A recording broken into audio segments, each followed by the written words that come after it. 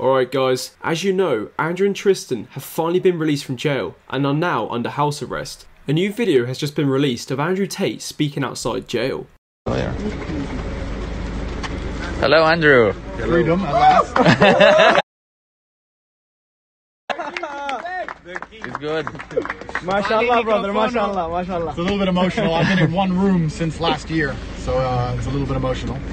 I want to give respect firstly to the judges who heard us today, because they were very attentive and they listened to us and they let us free, so I have to give absolute respect to them. I have no resentment in my heart for the country of Romania or for anybody else. I just believe in the truth.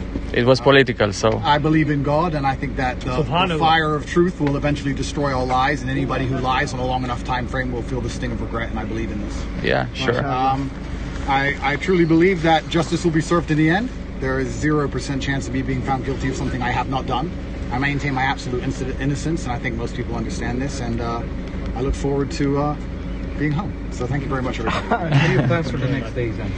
When I was in jail, I did 7,417 push-ups. I would like to get to 10,000 before the end of the weekend. So I make 10,000 already. I will focus on the push-ups, and I will read the Quran. Alhamdulillah, alhamdulillah. Thank you.